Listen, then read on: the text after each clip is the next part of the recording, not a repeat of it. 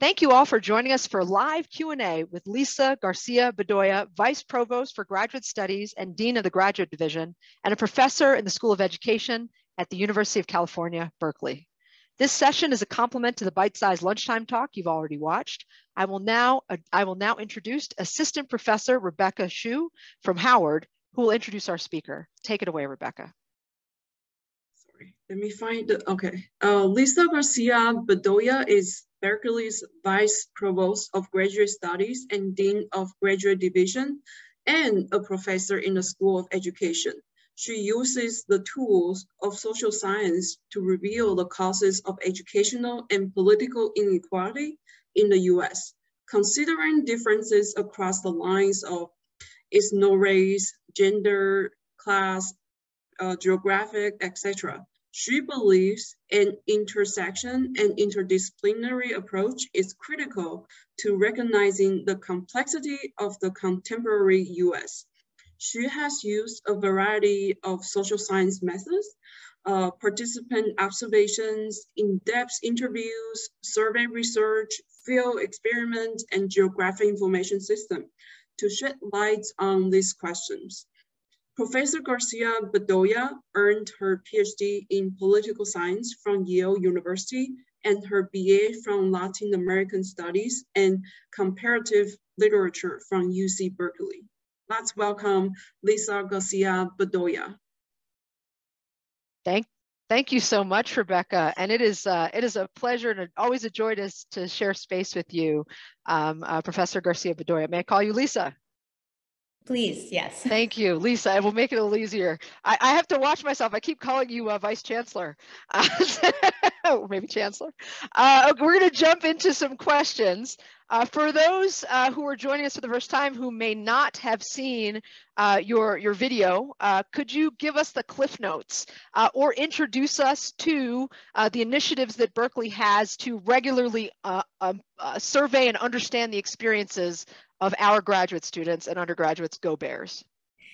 Go Bears. Thank you, Nanette. I hope it's okay if I call you Nanette. So as I guess the short summary is, I generally believe that the methods that we use in social science, we have to remember that they often were developed not to study minoritized communities, or in fact to pathologize minoritized communities, as it is true of many of the things that came around the turn of the century and coincided with the eugenics movement. And so I think it's really important to be very mindful of that as we employ these tools. And in my institutional role, though, I think it's important to use data to really try to attempt to have the granularity and specificity we need to make sure that all students thrive. And so one of the important things I've done in addition to just investing in institutional research is really changing the orientation to think about the tails, right? So as an example, one of the common things we use in higher ed to decide whether or not you have racialized processes happening among students is time to degree, or differences in time to degree, or differences in degree attainment, right, at whatever level. But we have to remember that there isn't one universal experience for minoritized students. And so just because everyone is graduating at the same time, that doesn't necessarily mean that they've had the same experience. And so we've instituted, so during COVID, we knew we needed real-time information from students. We instituted what we called a pulse survey. This was in partnership with the Division of Undergraduate Education to have quarterly, sort of 3 times a semester information about students in real time, very short, very easy to fill out. But I've also been working with my team to find other ways to gather information so that we know what those differences are and not assume that you sort of have a homogeneous experience across groups and that therefore everything is fine if the students look the same, at least on some basic level. So I hope that provides a bit of a primer. That's fantastic. Thank you. I would love, before we jump into questions about your presentation and the innovative work that Berkeley is doing, and I'd love to hear from you about whether other schools are approaching this in the way that Berkeley is. I imagine, as always, that we're a leader in this space, behind in others, but a leader in this space, which I'm excited about. But can you tell us a little bit about your path to the professoriate? So I use that term thinking about our mutual friend and your chief of staff, who has a path to the professoriate program at Berkeley. So can you tell us a little bit about your story? So I'm a child of Cuban refugees. My parents ended up settling in Los Angeles, of the few that were in LA. I came to Berkeley as an undergraduate because I fell in love with the campus the first time I visited. I would never have imagined a professorial path. My family still doesn't know what I do for a living, really. But it struck me when I was at Berkeley that there were very few people like me in front of the classroom. And also that I just happen to have the kind of brain that the academy privileges. I do well in school, I like school, the idea of being on a college campus appealed to me. And I also felt that responsibility to claim the space for all of the people like me and the people from my community who didn't happen to have that kind of brain or didn't happen to have this sort of opportunity. And so that was really what brought me in to the professoriate. I come to it very much with a Latin American vision of what intellectuals are for. In Latin America, you know, the intellectual life universities are sanctuaries. That's where all the revolutions start, right? But it's also where your people are trained to kind of push society to be its best self, right? And to really be that commentator that's pushing the boundaries and really thinking about how to address society's big problems. And so that's what attracted me. I feel very lucky that in my research, so I work on community organizing, I study community organizing, and I've had the privilege of working now for 20 years with dozens at this point of community-based organizations using the tools that we learn in graduate school to, in fact, help them think about and improve their practice, since people working in nonprofits often just don't have the time to sit back and think through how things are going. I was attracted to my vice provost role because I felt it was an opportunity. Again, very few people like me are offered these sorts of opportunities. And so it's really important, again, to claim the space and take the opportunity to maybe leave the door open a little wider for the people who come next. And also do that through making systemic change. So I feel like faculty have a really important role, and I would like to think I did a good job, or at least I tried to support my students individually, help them find their academic voice, help them find their potential or reach whatever goals they wanted to reach after they finished their degrees. But this role allows me to really look at the institution as a whole and think about how do we shift the culture? How do we deal with the epistemological issues I talked about at the beginning? How do we help minoritized students feel heard, feel they can have a voice, and really see a path for themselves in the professoriate, and change the kinds of ways we train and what values we instill through graduate study? And so that's where I am now. And it's been a heck of a ride the last 3 years in terms of the kinds of things I've dealt with. I joke I can now put crisis management on my CV, but it's been a lot of fun. And it's just, every day I just feel so humbled and privileged by our students and how amazing they are and the incredible work that they're doing. And so being able to help them a little bit in their journeys is a great gift that I appreciate very much. I have to tell you that, coming from the grad student space, that a lot of us were very excited when you came on board. And my interactions with you, I've deeply appreciated the authenticity you bring to the space. If I say, how are you doing? You're actually honest, which I deeply appreciate. And I was a fan of your predecessor, Fiona Doyle. But I have to say that especially within minoritized populations on our campus, we were deeply excited about your presence. And and thank you for sharing the space with me.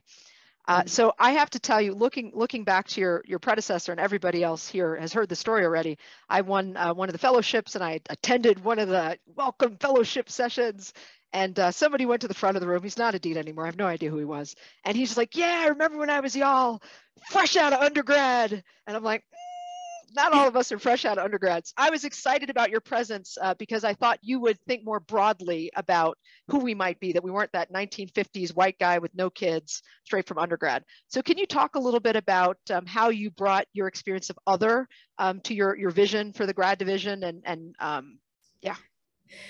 Well, that's still a work in progress, I would say. It has struck me how much, even not only at the doctoral level, but the master's level, we still imagine that a graduate student is somebody straight out of undergrad who's not responsible for anyone other than themselves, that doesn't have any sort of obligations, not only to their immediate family, but to broader family members. And so that is reflected in, we have a GPA requirement for graduate study, and at least especially for our mid-career master's programs, we're talking about people's GPAs from literally 25 years ago. And right, is that the thing that we should be caring about? We also thinking about student parents. I'm a parent myself, and the different demands that requires, thinking about other kinds of familial obligations. And so I've tried in each piece of our work, working closely with the Basic Needs Center to be able to provide support. As an example, I had a student who comes from, a low, an economically precarious background, and his father passed away, and he had to pay for his father's funeral, right? And so this is not something that you can choose, and we don't really have a box for that, right? In how we think about financial aid, or how we think about student support, or people who have to go home in order to support family for a period of time. We don't really allow part-time study. We didn't allow, by and large, remote study at the graduate level. And so I'm hoping COVID actually helps us think more deeply about these issues. It's true for undergraduates as well as graduate students. If folks want to read some really good research on this, the Pathways to the Periphery study that Danny Solorzano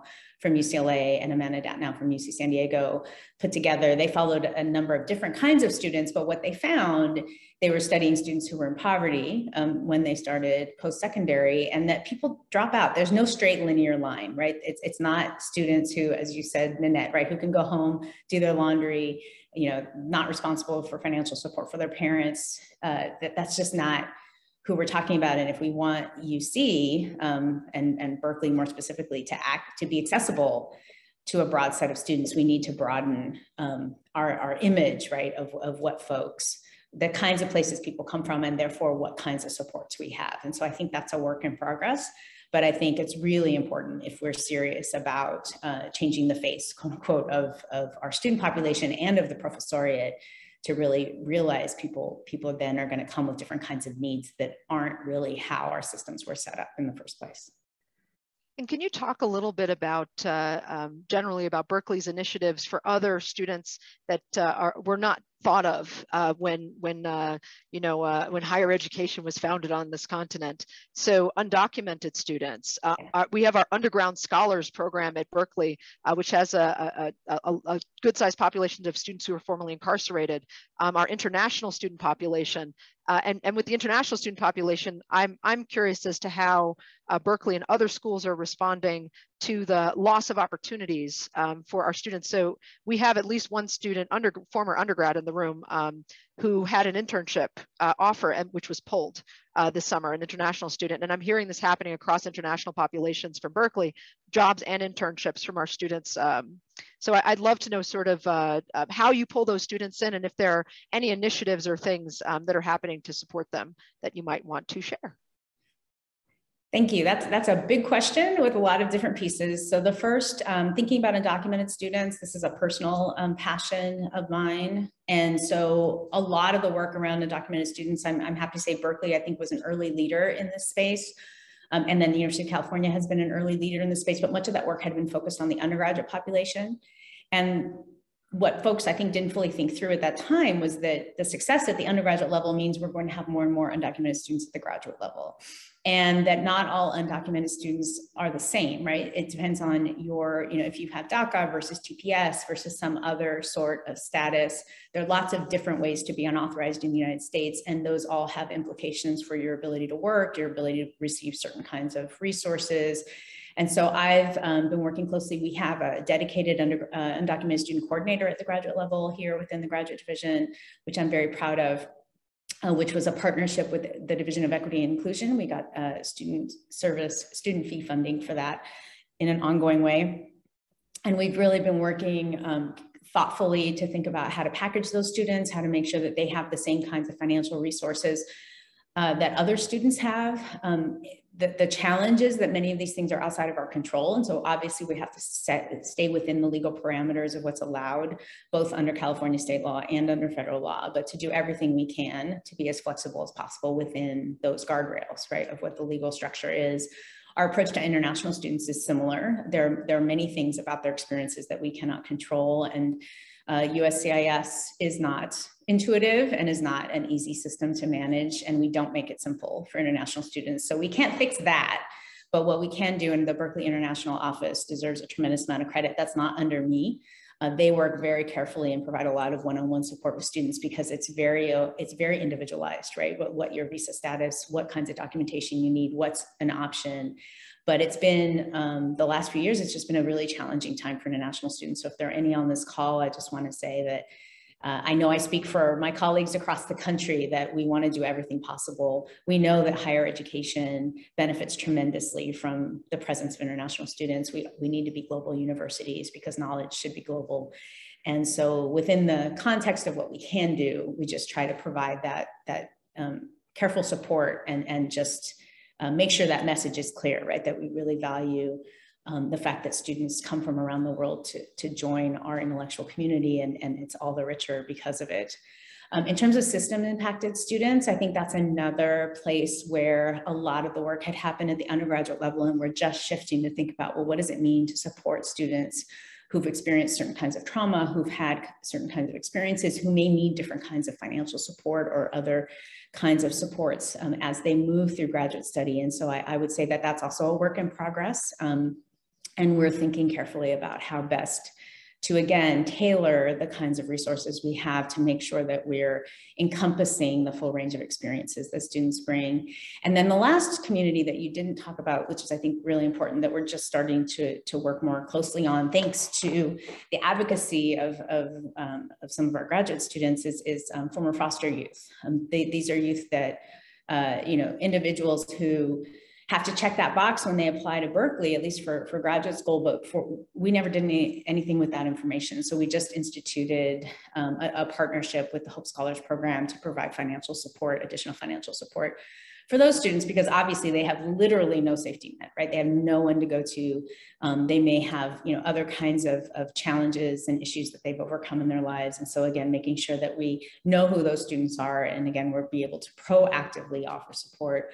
I think at a place like Berkeley, because we're so big, we have a lot of resources, but the expectation had always been sort of a passive one, that folks come to us, students come to us when they need support, but it's difficult for students sometimes to even know that support is there. And at least I found often it's the students who need the most support who are not able to reach out, right? Because they're having challenges or experiencing difficulties. And so we're trying to then be much more proactive and much more offering resources rather than sort of sitting back and waiting for people to come to us. So all those things are a work in progress, but I think at a minimum level, the fact that we're sort of thinking about and considering and talking to, right, the students who have these different experiences, to make sure that our policies and our practices really do encompass the full range of graduate student need that exists on campus. Thank you so much for, I know that was a fairly complex question, and I think you dealt with it with aplomb, so thank you. And I know I can't speak for the student who's here, who's a Berkeley alum, but I will make sure that he circles back around. He was part of the UDC program and moved to DC.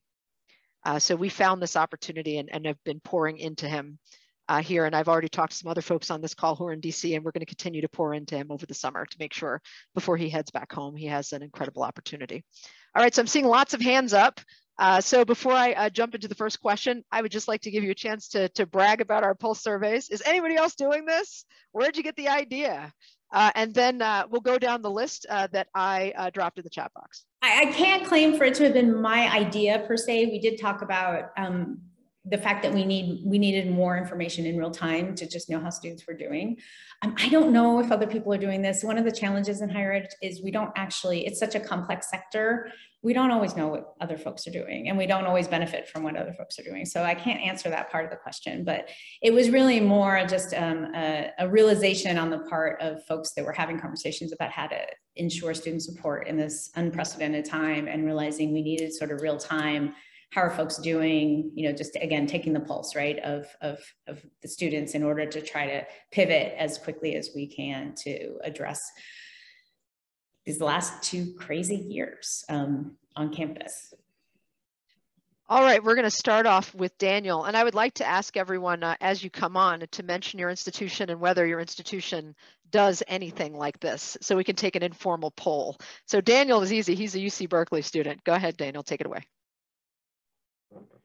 Yeah, I really appreciate the sort of philosophy that you bring to your work here, both in terms of like the focus on the tails and also thinking carefully about like interpretations of data. I have a question about sort of data collection. I agree that the pulse surveys are innovative, but I'll be honest that as a student, I've never taken one, and that's because it's hard to find time to do them.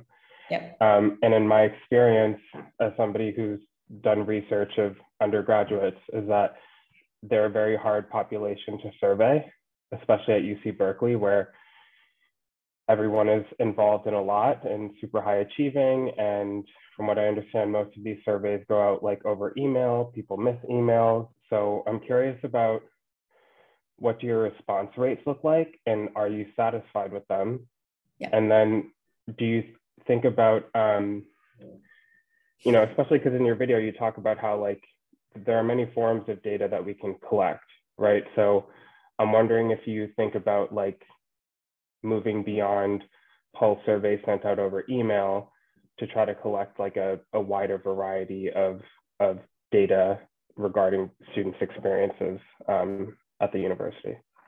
Absolutely, and this is going to be, I'm going to say work in progress a lot. This is another work in progress. So the response rates have actually been pretty good at Berkeley. Historically, they've been over 50%, which is pretty good for an email. I mean, that's kind of amazing for an email survey. And so that's one of the reasons that folks haven't really dug in very much about response rate. I would assume and guess, again, this hasn't, one of the things, at least at Berkeley, I think we have not invested enough in is institutional research. And so the challenge is because we have very few staff on whose shoulders this work rests and who do amazing work, this is not a criticism of them by any stretch, is that they don't always have time to do that second level analysis, right? So what I would really love, right, is that after we do the initial analysis, we would go in and say, okay, who did answer and who didn't, right? Are there trends in terms of, even with the 50% response rate, I'm guessing there's certain sectors of the community that we're probably not hearing from, but we haven't had the resources to dig in at that level. That's what I would like to do as the next step. The response rates have been going down. So again, I think to your point, and as someone who do with another hat, I do email surveys for clients, and it has been really hard, especially in the last year, to get response rates in the range that is normal or typical. And so I think we really have to be mindful of how to do that. One of the ideas with the Pulse survey was that it's short enough that was a way to encourage response. I think that's an important thing, is thinking about the length of the instrument. The graduate experience survey that the Office of the President fielded for the first time last spring is a massive one, I think 120 question. It's a massive instrument. I'm a little skeptical about people's ability. I wonder who fills those out, to be completely frank. And so I think that has certain value. And I think that's why what I was trying to say in the video is it's really important to triangulate different kinds of information, right? So there's a set of information you can get from 120, question survey. There's a set of information you can get from a 5-question pulse survey. You probably need to have some kinds of qualitative information, or dig in and say, okay, who didn't answer? Maybe try to do qualitative analysis with them, or find other kinds of institutional information that you may have about, course completion, incompletes, grades, all those kinds of things that we have, to paint a picture, a more full picture. And so what I would like to do in the long term is really institutionalize that triangulation of data. Another option, another new way to do surveys is to have people sign up for a panel, and that you would just get a text once a month, or maybe twice a semester, that just says, how you doing today? And you just answer via text, right? Because again, we also know, if we're thinking about well-being and climate, people ebb and flow over the course of the semester, right? And so I think it's really important to think about time in a different way, to think about different kinds of students, and then also to then be very intentional about collecting data in a way that can help you get a better sense of the whole population, and again, how they move through their academic life. So that's what I'm hoping to build out. And we're just in the first stages of doing that. So I have a question that, I have a question that piggybacks on Daniel. So you know that I study privacy, cybersecurity, and surveillance. Lisa. So I'm wondering what you do to protect the privacy, respect the privacy of our students. How do you ensure specifically that students, particularly students of color who make up a smaller population, a portion of our population, are therefore easier to identify or appropriately protected? So I feel very strongly about this as probably the only Black 44-year-old PhD student of color at Berkeley. I feel like every time I fill out one of these, and I do it every time because I know they're yours, that they're like, "Yep, that's Nanette," you know. So how do you protect me, Lisa? I am especially sensitive to this because I did an in-depth interview for a qualitative research project when I was a graduate student where they anonymized me by saying I was a Latina political science doctoral student. And at the time, obviously, I was the only one at Yale. So that wasn't really anonymous. I totally feel you, Nanette. We're creating these dashboards. So right now we're creating dashboards for each department that includes all the financial information for graduate students, demographic information, and then adding in the attitudinal survey information. And we are exactly in these conversations. How do we think about cell size and reporting of that information so that we don't out students? And I'm going to say it is more art than science, but it's really important that is top of mind for us to make sure that we're not reporting information in such a way that you can know, oh, this student said X.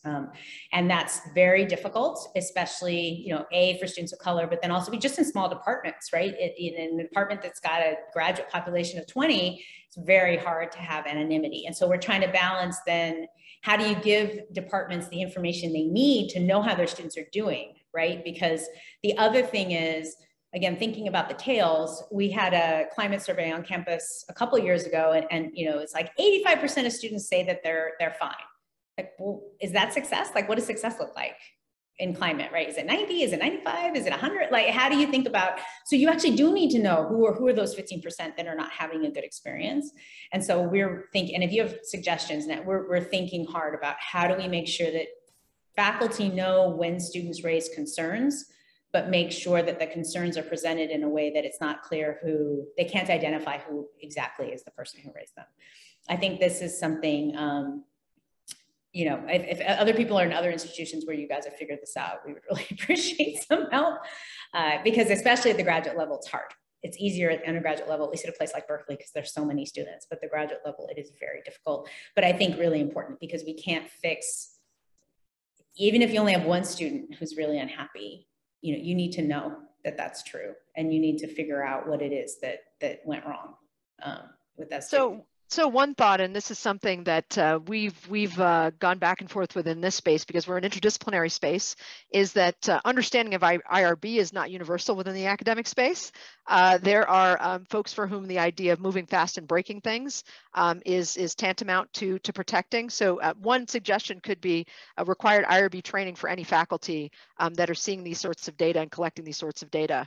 Because I think these little surveys go out in departments, and I'm more comfortable filling out one of these things at the graduate level or the whole system level than my own department. Because if somebody has it and they, I've seen my direct quote on a slide and cringed before, not in my department, but elsewhere on our campus, where I'm just like, wow, okay, that's me. So I think that's important. I'm also going to drop something in the chat box, and I don't know if other schools have this, but we have these graduate student assessment fellows. So they're quantitatively trained students who jump in and do consulting projects within the university, and could do something exactly like this if you didn't create one on your own. This just seems like right for you to hire Daniel to help with this. I'm forever trying to get my classmate a job. All right, so let's jump in. More questions. Rebecca, what do you got? Assistant Professor Shu. Hi, so I have a question for several questions for Dr. Bedolla. So I'm wondering, what is the biggest issue right now that you found from the survey at UC Berkeley right now? And then how do you address students' issue? Do you have some sort of budget that you can use immediately to respond to the difficulties faced by students? That's my question. Those are both really good questions. So I'll say that what I feel like is the most important issue is based both on the survey responses and also just conversations I've had with students. And so I feel like there are two things. I think that and they're related. So I think experiences of anxiety and depression were already high before COVID. They went up during COVID and they've been going down. But what I'm sensing and what it looks like is that how they manifest is changing. And so a lot of the ways in which we identified students in distress in the past aren't working, that people's expression of anxiety and depression just looks different now. And so we've been talking a lot about how to fix that. And so one of the reasons we created this peer support provider program is I thought, well, peer-to-peer, like maybe a graduate student who's feeling just kind of down is going to be more willing to reach out to another peer or a fellow graduate student. And we made sure to put people's kind of pictures and profiles on the website. So, you know, okay, this is a person that I feel like I can talk to. And so trying to find avenues to be able to identify students in distress, that I think is going to be a huge issue for the next few years. And then related to that, at least what I'm hearing from graduate students, and this did not come from the survey, is just a general sort of malaise about, you know, why are we here? What are we doing? Is this what I should be doing? And I think that's, you know, graduate student school is hard, even in the best of circumstances. At least in my experience, when I did it in my 20s, and you know, my friends had real jobs and they had money and they were going to clubs and they were traveling, and I'm sitting here reading Schumpeter, right? Like it just does not feel joyous. And so I think under the best of circumstances, it's difficult because you're in this kind of liminal space. You're not a student, you're sort of a student. My family telling me, when are you going to get done with school? You know, just all of that. When are you going to get a real job? You know, all those questions.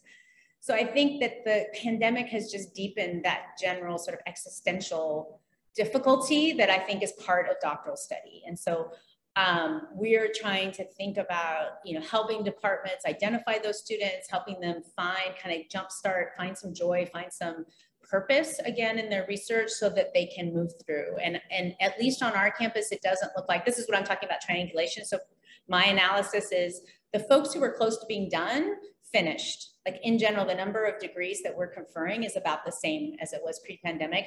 The folks I'm worried about are really those folks in the middle.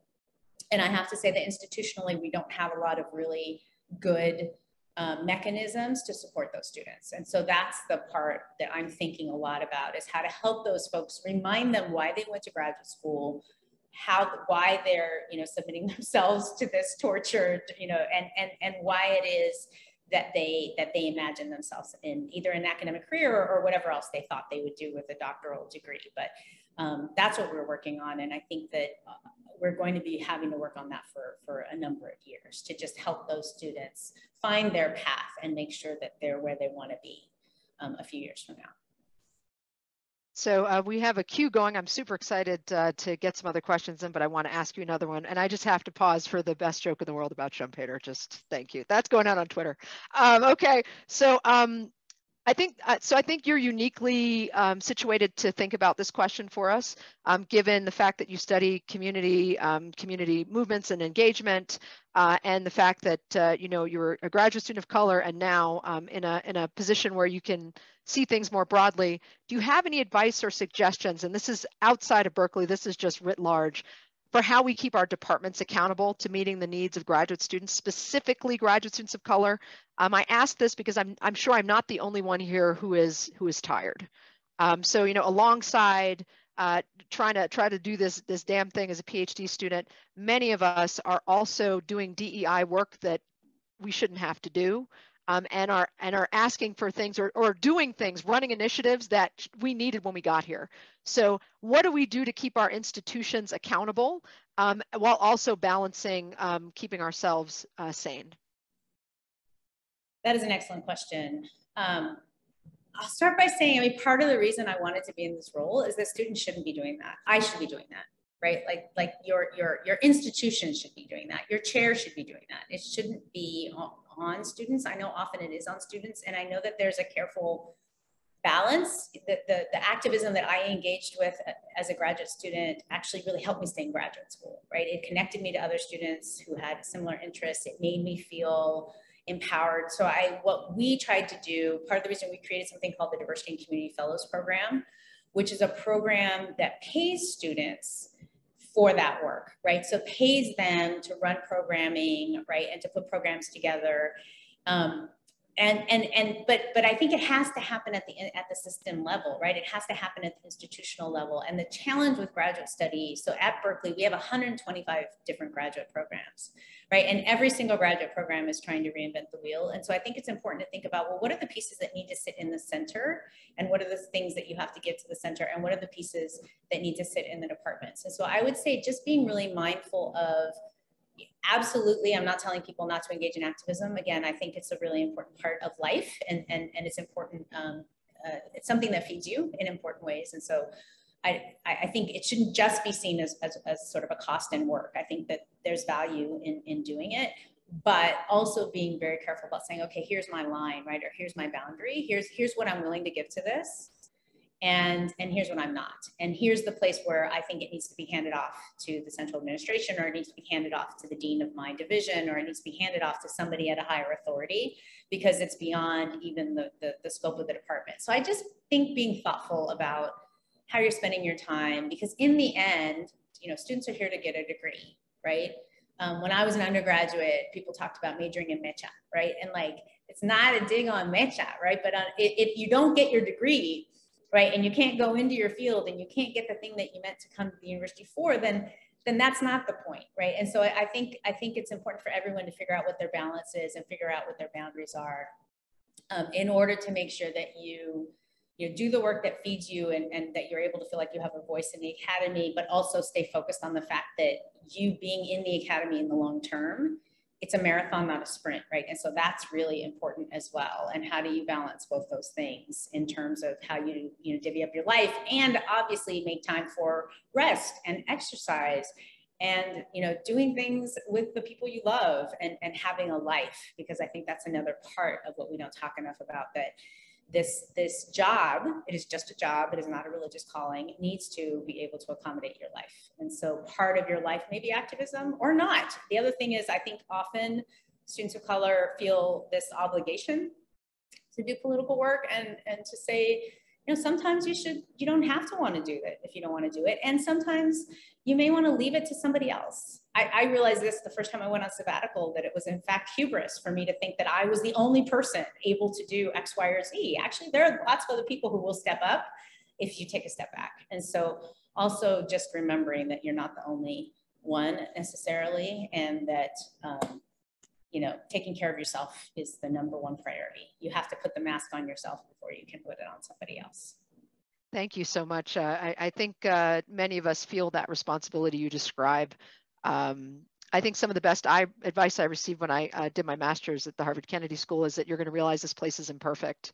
There are going to be scratches on the wall, and paint is not going to, and things are, you're going to expect an ideal, and you can spend your entire time trying to paint the walls. In the end, the goal is to get out of here and paint the world. And that someone also told me, be mindful of the threshold of resentment. When you hit that point where you start to resent things, it's time to step away. And keeping on top of your own tiredness and making sure you have a community of support is a beautiful thing. So our next question is from Grace. Go ahead and turn your camera on and join us.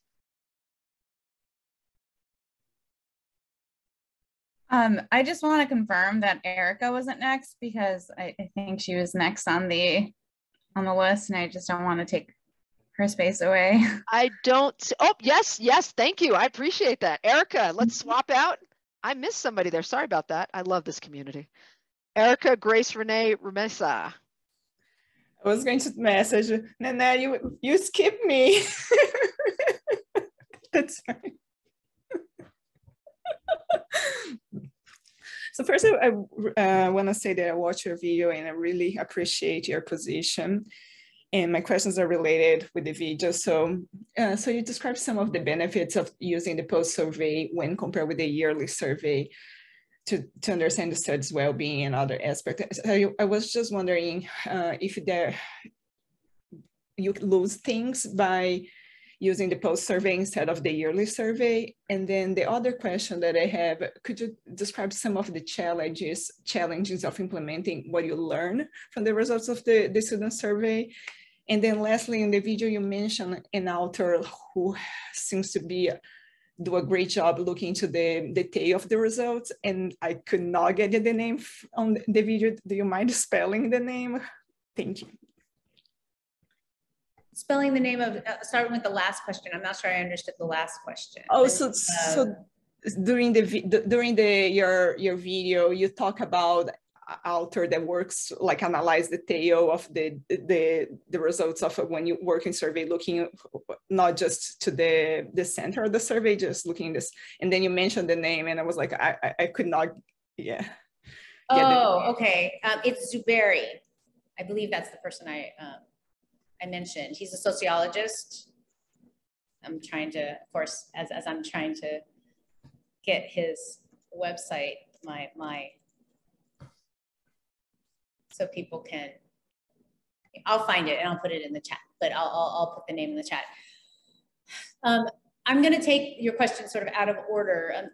I actually think the biggest weakness higher ed institutions have is, in fact, making survey information actionable, right? Or I guess maybe I should speak from an institutional standpoint. Berkeley has a ton of data about its students. The University of California has a ton of data about its students, and we don't actually apply it very effectively. And so I think that is a muscle that we all need to build, and I'm not going to claim that I know exactly how to do that.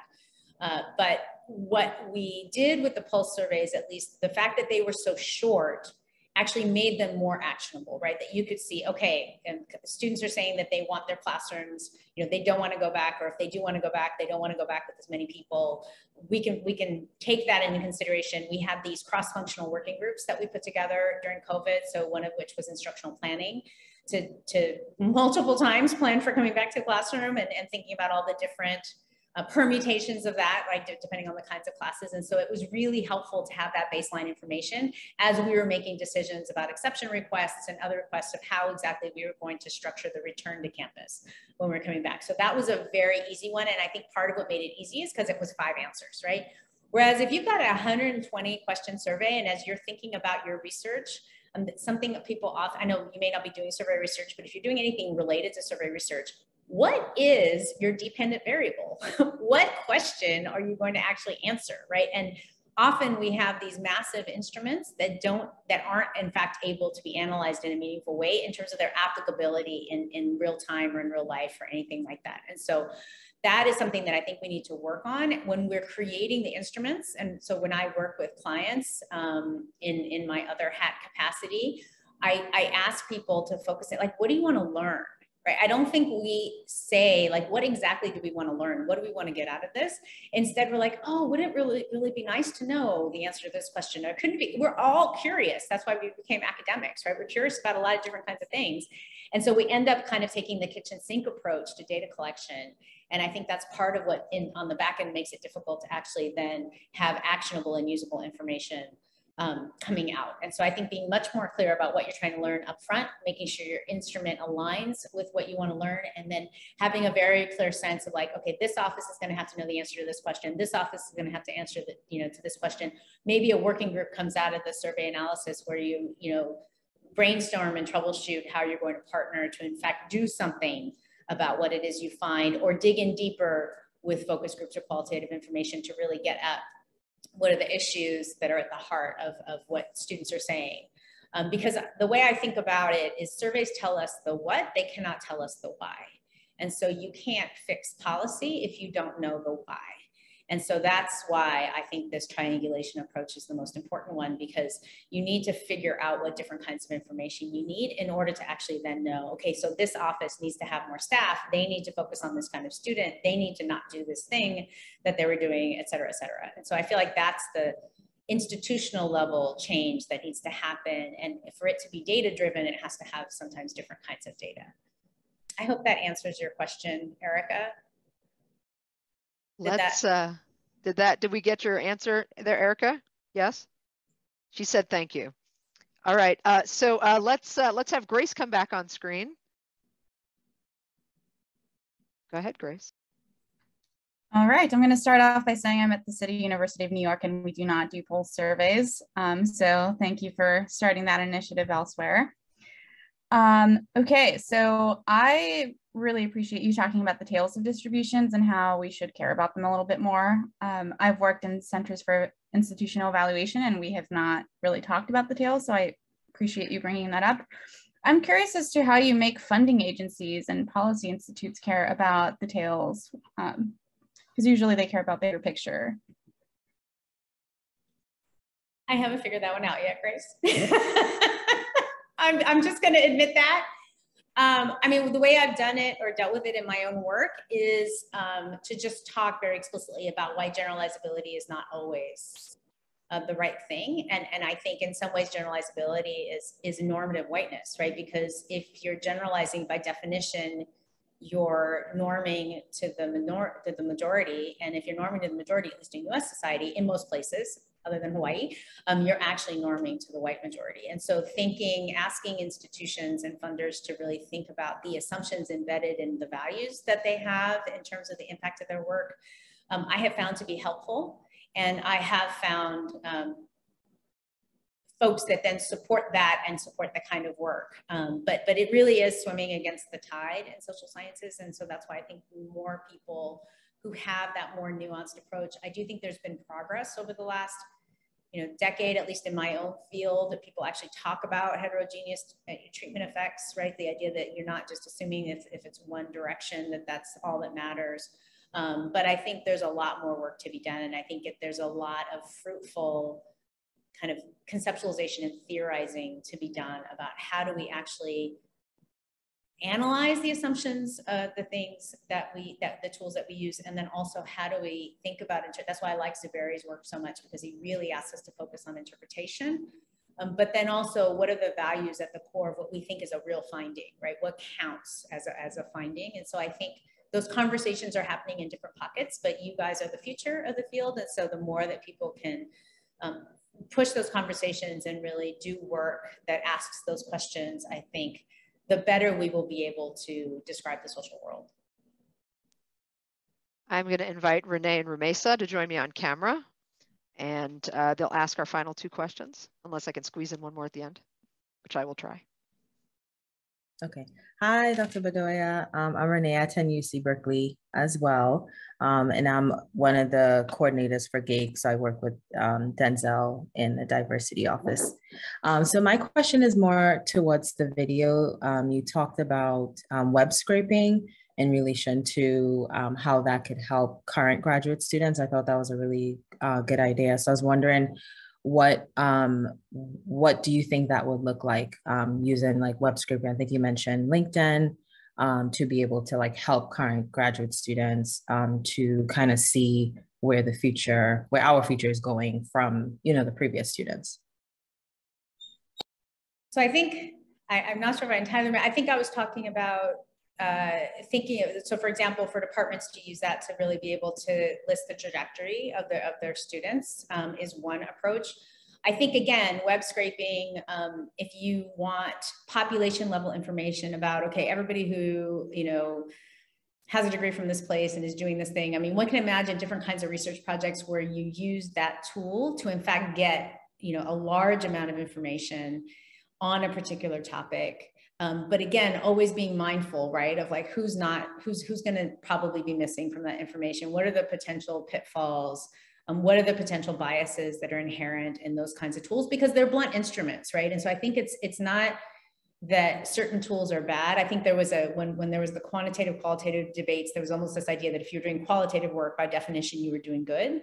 But I don't think the method can save you. Like what saves you is your ontology and epistemology, right? That underlies what it is that you're doing. And so it was really more, it's a tool that allows you to gather, there are all these tools now that allow you to gather a bunch of information from, back to our original point, right? Without expecting somebody to answer a survey or asking somebody to self-select into a study. And there's a lot that you can gain from that information if you're really mindful of what it can and what it can't tell you. Does that answer your question, Renee? Does that help? Yeah, I was just wondering what do you think it would look like in terms of like specifically to Berkeley, looking at what students are doing versus like how it can help current graduate students. But yes, it does answer part of the question. Yeah. So the other part, and I should say Harvard just did this. They did both. They did a combination of an alumni survey, and then they used LinkedIn to just follow their alums, right? And what they found was that half only about half of their students in humanities and social sciences were in academic jobs, right? And so if that's the number at Harvard, I'm guessing it may be about the same at Berkeley, but it's probably gonna be a lot lower in a lot of different places. And I think if students, we need to set students' expectations appropriately, right? And not tell them that this is, success is this one thing. If you know only half your students are actually getting that one thing, you can't define success that way. And so I think destigmatizing other paths is really important. I think there are lots of wonderful things that you can do with doctoral study. I think doctoral study, despite my negative comments earlier, you get a number, like there are great skills that you can apply in a lot of different domains that you get from having done doctoral study, right? Analytical skills and other kinds of skills, just the ability to gather a bunch of information in a short period of time and to synthesize it, that actually is really valuable in a lot of different parts of life.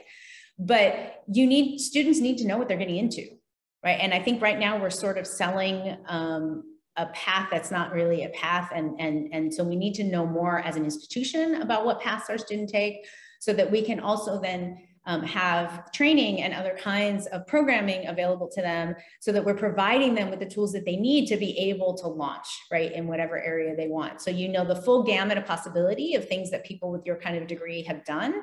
And then, you know, if you're a computational social scientist, well, maybe there's a certificate that you need for that. Or if you want to do universal design and pedagogy, there's a certificate you can do for that. Or like that we provide you with workshops and other kinds of things so you can test out internships, externships, right? These are all kinds of things. If we know that this one professorial path is not actually what our students are doing, or the majority of our students are doing, then it's on us to make sure that you have other kinds of opportunities and you get to find out what other things you could do that in fact still bring you joy and fulfillment in your professional career.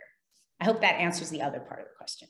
Yes, thank you so much. Truth in advertising, that's what we need to do. Before I hand the mic to Ramesa for the last question, I just want to echo Renee's point and just say that I'm excited about the fact that when I eventually become a faculty member, that I will be able to pull on a knowledge of having worked outside of academia first.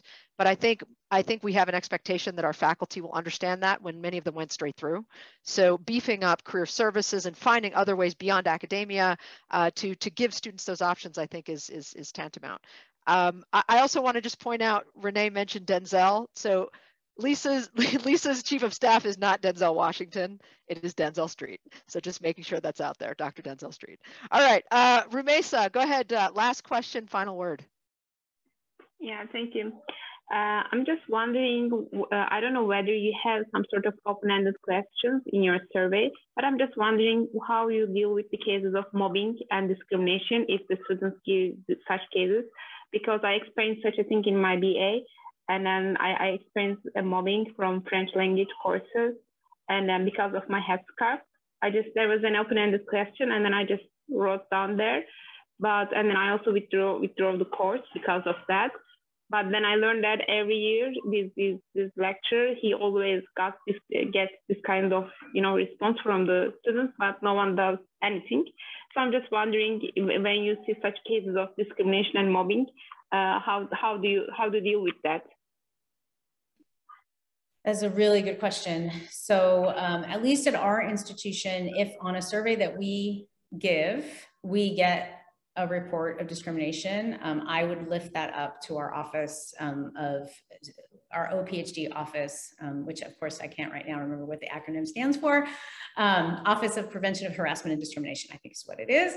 And I have to say, this is another muscle that I think a lot of institutions are trying to develop, because there was a pretty robust structure around Title IX reporting at most institutions. Whether it was perfect or not, we can have it, that's a separate conversation, but it was very clear, right? If you have a Title IX discrimination complaint, it goes straight to a particular office. Most institutions were less clear about what to do with either racial or religious discrimination or other kinds of discrimination and harassment. And so what we are doing at Berkeley, at least, is we have consolidated that into one office. So there's one place, because often also there are intersections, right? Often those kinds of experiences overlap. And we, at least until recently, didn't have a structure for students to appropriately do that. And so what would happen on our campus if we got a report like that in one of our surveys is we would immediately lift it up to that office, whose job it is to investigate and to dig in and to find out what's actually going on. But I do think that that is something, many of our students still don't know that that's available to them. So then we're in the process of socializing that to campus. And so I think it's really analogous to Title IX and you need one place and one easy place to be able to say when students have those experiences so that we can actually address the problem. I do have to say that you actually raise an important point institutionally that I'm going to have to think about, that teaching evaluations and reports that happen in course evaluations often just go to the faculty member. They don't necessarily get read by the chair or it depends on in the department. And I'm realizing that may be a place where we should think about instituting some safeguards for exactly the kinds of experience that I'm sorry you had that experience, but the kinds of experience you're reporting. So I think that may be a hole in the system is what happens to things that students write in teaching evaluations. So I'm going to follow up with my folks and figure out how we deal with those, because at least on our campus, as with everything, it's decentralized. And so they're not collected centrally, they're collected by the department. And so that makes a systematic approach challenging. But thank you for raising that. And I would add, for those outside of the U.S. context who are familiar with some of the Title IX and such that that Lisa mentioned, so these things have different names. There are whistleblower offices. There are, LGBTQIA office, organization of Black students. There are lots of spaces where you can bring these things and get support counseling. There are lots of places. So I encourage you when these things happen to make sure you find support. So thank you so much, all of you, for joining us. Thank you, Lisa García Bedolla, for your authenticity and your leadership. Thank you all for watching. For more information on SICSS-Howard Mathematica, visit our website, follow us on social media, and join our email list.